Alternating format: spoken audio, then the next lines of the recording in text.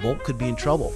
ILIA's coming in there undefeated, very confident, and always with someone who hits that hard and their skills are that high and they're that confident, there's a chance he could win.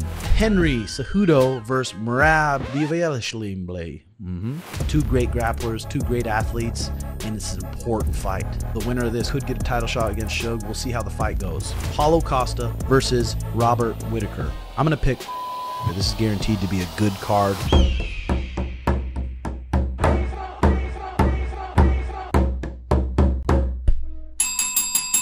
In this video, I'm coming at you guys with UFC 298, my official predictions. I'm fired up for this fight week. We got a lot of banger fights on here. This is guaranteed to be a good card. First fight, I'm going to go top to bottom. I'm going to go Volk versus Topuria. In my opinion, Volk's keys to win is going to be his leg kicks. He did a great job against Max Holloway. ILIA, you see it in the countdown.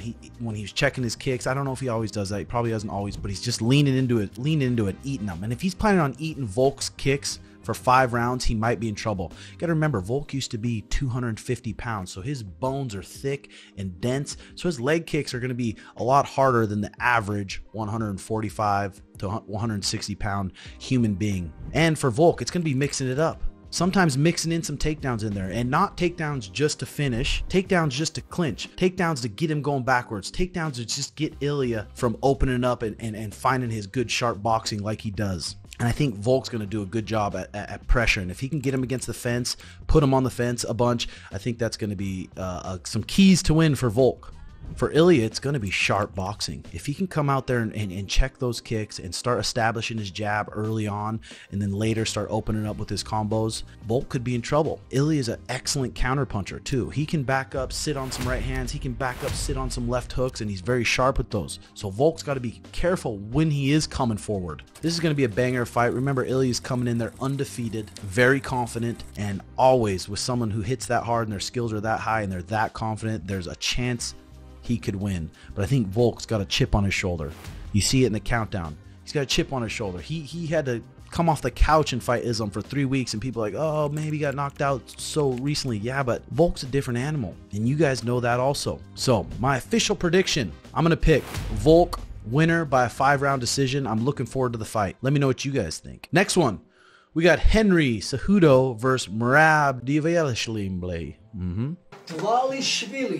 Say it how you read it. It's going to be important for Henry to come out and match Merab's pace. That's one of the scariest things about Merab. He comes out there with this pedal to the metal, frantic pace. Most humans that are frantic, explosive, and stiff like that and change levels the whole time they run out of juice, Merab doesn't run out of juice. He can do it for 5 rounds, which is scary. Obviously, it's going to be important for Henry to wrestle hard and turn it into a boxing match. If he can slow Merab down, stop his takedowns, turn it into a boxing match, Henry's got some sharp hands. He throws a good straight right hand. He's got some pretty sharp boxing. He really does. Another tactic they could have is put Merab on his back. Merab's not going to face many wrestlers that can put Merab on his back. And Henry, one of his best takedowns throughout his whole career, everything, he's got a great inside trip from the over-under position where Merab likes to hang out and hang on people. And I'm sure Merab's team knows that. Over-under, circling him off the fence, inside trip him. Now Henry's on top in Merab's guard. How does he react to that? I'm looking forward to this fight. This is a 15-minute fight. 2 great grapplers, 2 great athletes, and it's an important fight. The winner of this could get a title shot against Shug. We'll see how the fight goes. For Merab, I think Merab's got a lot of confidence. He's on a 9-fight win streak in the UFC. You got to have some serious skills to have that kind of win streak in the UFC and have the style that he has. The retirement is in Henry's mind. It's in the back of his head. He talks about it in his videos. I mean, he's not able to work as hard as he used to. He's been working hard his whole life. Eventually, your body's going to start breaking down, and I think it's slowly breaking down for Henry. So we will see. But for Merab, come out, outpace him, and have that chaotic, funky style, changing levels, kicking, and maybe even Merab's shooting. Not shooting to take you down, but shooting to drive you against the fence and then dirty boxing you inside the clinch. That's going to be his key. Let's see if Henry's going to be able to keep up with Merab. I'm very, very curious about that. I'm looking forward to the fight, though. My prediction, and this changed, because earlier I thought Henry was going to be able to negate where Merab was good, but now seeing Henry, Aljo just got done fighting Henry. He's going to be able to give him a lot of tips to Merab. I'm going to pick Merab by decision. Let me know what you guys think below. Moving on. This one I'm looking forward to. This is an exciting fight. Costa, Freak of Nature, Specimen versus Whittaker. Another specimen, freak of nature, fast, explosive, freak athlete. Paulo Costa's 14-2 with 11 KOs. He hits hard. Both these guys are 1-2 in their last fight. Makes it interesting. Paulo Costa's keys, I think, are going to be come out and back him up. Start backing him up. Robert Whittaker is very athletic and springy. He's going to be circling, but Paulo Costa, if he can take small steps to the right, small steps to the left, and start cutting him off and get him on the fence. You see it in a lot of Paulo Costa's fight. He throws long right hands. As soon as he can get someone on the fence and start unleashing his combos, he has great combos. He rips to the body. He rips to the head. He has long right hand, and he hits very hard. His punches are really heavy, and he's explosive and fast. There's a reason he's got 11 KOs off 14 wins. So that's going to be his keys, forcing him back, getting him on the fence, and unleashing. Punch into the body. Robert Whittaker is 24-7, and he's coming off his first TKO loss to the champion, DDP. You can see it in the countdowns. Robert Whittaker's got his 4 kids. He's living a good family life. He does seem hungry. Keys for Robert Whittaker is going to be the opposite, obviously. Stay off the fence. Avoid sitting in the pocket and trading with Paulo Costa. He hits too hard. He's too explosive. You're running a real risk if you sit in the pocket with this guy. I think Robert might come out and use a little bit of Izzy's game plan and start smacking some leg kicks real low. Also, Robert Whittaker is a good counterpuncher. He can back up and punch and wing right hands, back up and throw left hooks. He's dropped people multiple times backing up. So he's a good counterpuncher too. Those are going to be his keys.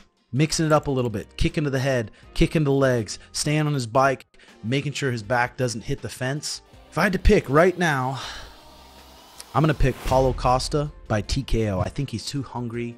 He's going to come in there too fast, too explosive. And I think he might be able to ring Robert Whittaker's bell. Robert Whittaker's doing a lot of wrestling too, it looked like in the countdown. So if Robert Whittaker can mix in some takedowns here and try to zap the energy of Paulo Costa a little bit, take some explosiveness from those arms and those muscles, might be a good idea. But right now I think Paulo Costa is going to get it done by TKO. Let me know what you guys think below. Next one. Here we go.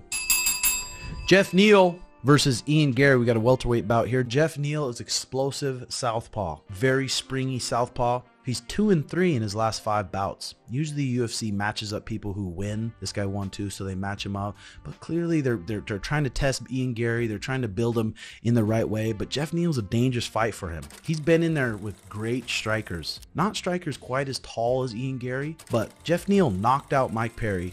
And Jeff Neal knocked out, KO'd Vicente Luque. Those guys are skilled, top to bottom, very good.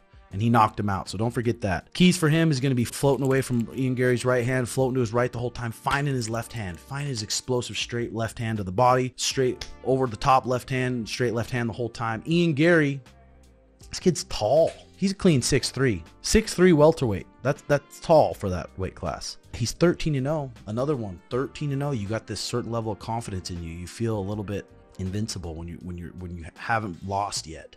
So keys for Ian Garry is going to be keeping him at the end of his punches, even if he's backing up, keeping Jeff Neal at the end of his jab, slightly circling to his left, away from Jeff Neal's big power hand, finding a lot of long right hands, staying at his range the whole time, staying at his range backing up, staying at his range coming forward. So if I had to pick right now, I'm picking Ian Garry by decision. But I'm interested to hear what you guys think also.